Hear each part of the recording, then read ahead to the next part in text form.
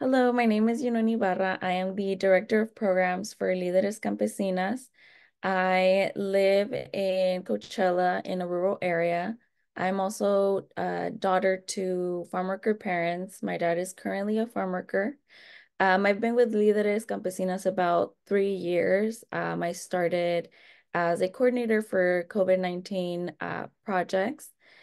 So I was out in the fields with farm workers, doing constant outreach to ensure that resources were being taken to the fields. Um, I have also been a part of the program with APHA for the past 2 years. And I have been able to see the impact this program and the technical assistance provider has had on not only the organization and our organizational management, but also the community. Um, Specifically with the project Fresas, that is geared towards ensuring farm worker communities, farm worker families have access to alerts in their language. And this is connected to language justice and environmental justice.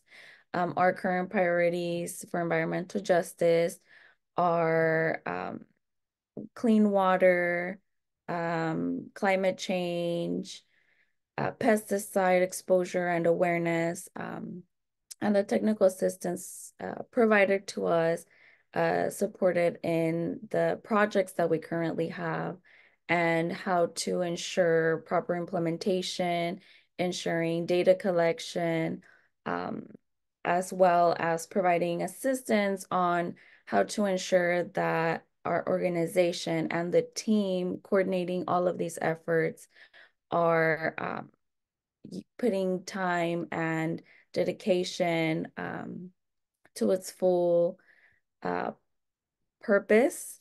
They have supported us with, delegating tasks and prioritizing certain projects and tasks to make sure that our goals as an organization and goals of the program are met that also impact the community in a positive way.